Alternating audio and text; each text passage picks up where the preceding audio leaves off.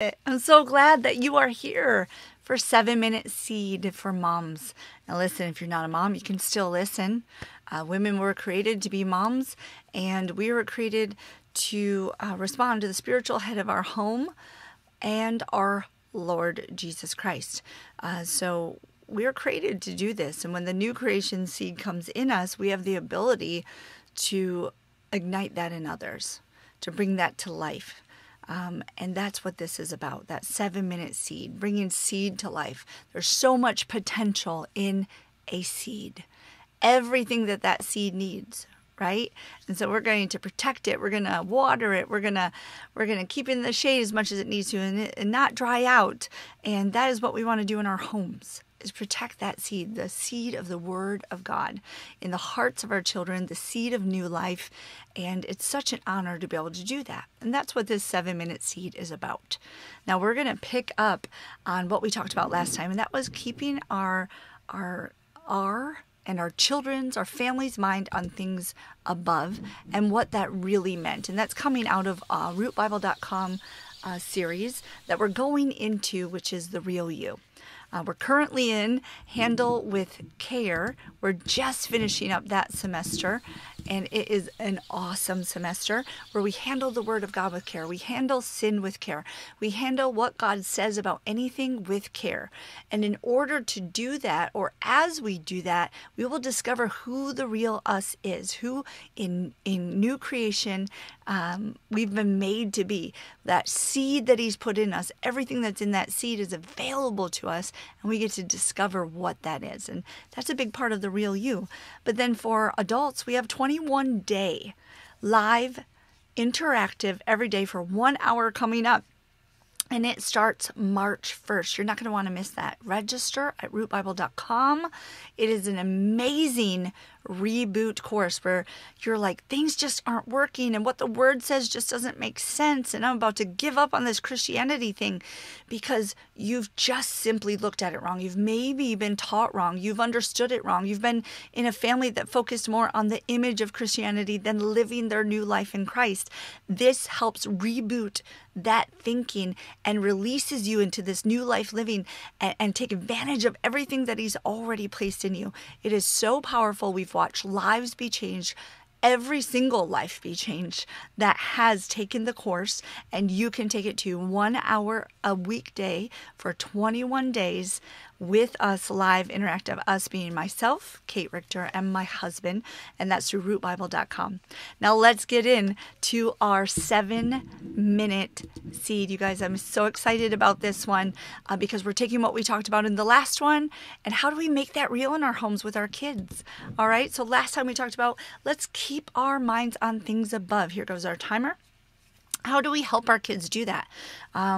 Our oldest is attacking our youngest and blaming him for something he messed up on. And you're like, whoa, wait a minute. This is big. This is big in our house. We have 2 things I'm going to reveal to you right now.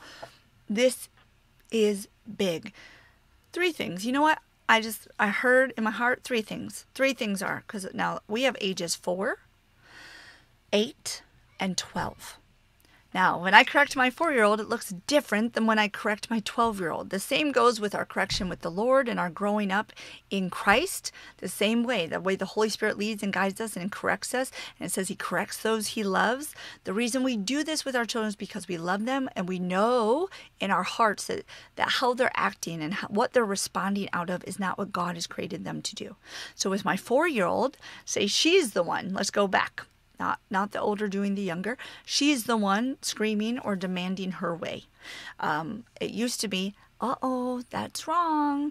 Let's go. We're going to time out. And she'd throw a fit. And I'd stay calm and I stay in my righteousness. Even though my flesh and my soul are crying out, I stay with my mindset on things above, and that is the eternal results for this eternal being in front of me, not my frustration or my disappointment in her actions, and walk her to timeout and set the timer. And then when she calms down, After the timer goes off, we can review that this is not who God's created her to be. This is not honoring. And you say, a 4-year-old doesn't know that. A 3-year-old doesn't know that. It's true. But my vernacular of the truth of God's word will stay the same. This is not honoring your family. This is not honoring God. This is not who he's created you to be. So let's find out who that is. And that's kindness and gentleness and self-control. And he not only called you to be that way, but he sends a helper to help you do that. Right now, that's mommy and daddy. And when you receive Christ as Lord, that will be the Holy Spirit. So it's very easy to talk to them about eternal things from birth. Now, that's the way we talk to her. My 8-year-old, often he finds himself in thought. So how do we talk to him? One of the things we are saying to him often when he says, I don't know why I'm feeling this way, or why I had this thought come into my mind, right? Or he'll say something and you know he didn't mean it. So a large one will ask him. Now, mind you, he is saved and he has received the Holy Spirit. So we know that we can talk to him about eternal things. So we'll say, who told you that, bud?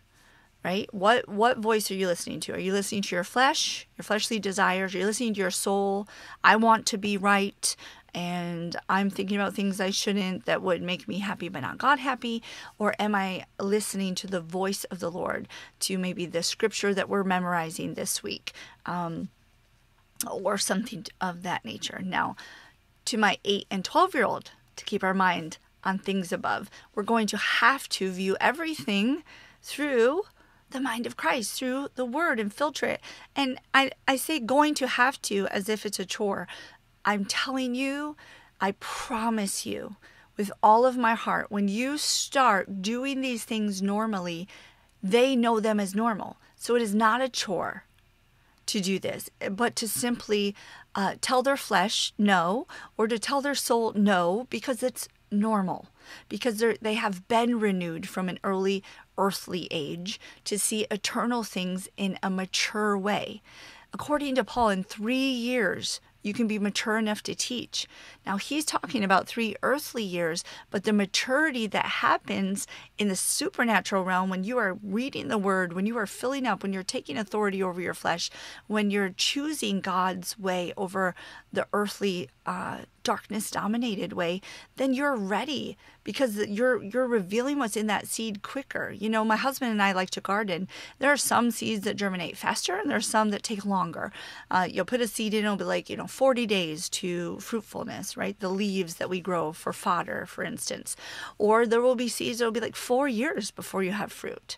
And so there are different areas, of course, that are coming from this seed, but the seed itself developing its strong roots is solely determined on one's purpose of taking care of that seed that God's given us and allowing it to take root and then bear fruit in our lives. So your kids can be more spiritually mature than someone who is of earthly age, older, and been in the church longer, but haven't cultivated that seed that God has given them. All right? And that's okay. And that's what we want. We want them to be more spiritually mature than us when we walk off this earth, should Jesus tarry. So the final one, our oldest one, and our middle one, and now this is coming across even to our younger one, so that we can set the tracks for how even my husband and I take authority over our flesh, or a reaction we might have that was apart from Christ and not set on things above, or emotions or feelings that would come that aren't rooted in Christ, and keeping our thoughts on things above. So it would be 3 things. Relent. So they're relenting their fleshly or soulical nature in that moment. I'm going to relent being saying angry things. I'm going to relent my rebellion. I'm going to relent whatever it is. Repent. Father, I'm sorry I chose my way and earthly things over you. And then repeat. Let's try that again. Okay, we're going to do this the fruitful way, the heavenly way, the mindset on Christ way.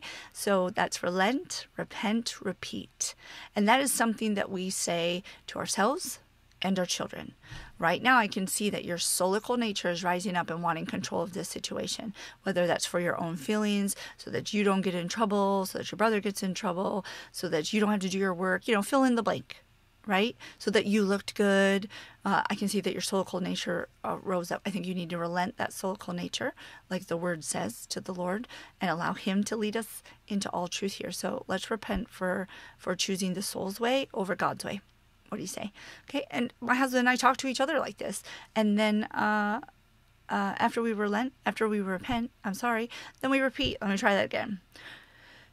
I'm going to deliver the message calmly, in the peace of the Lord, with authority, and have victory because I'm giving honor to him in the way I'm communicating.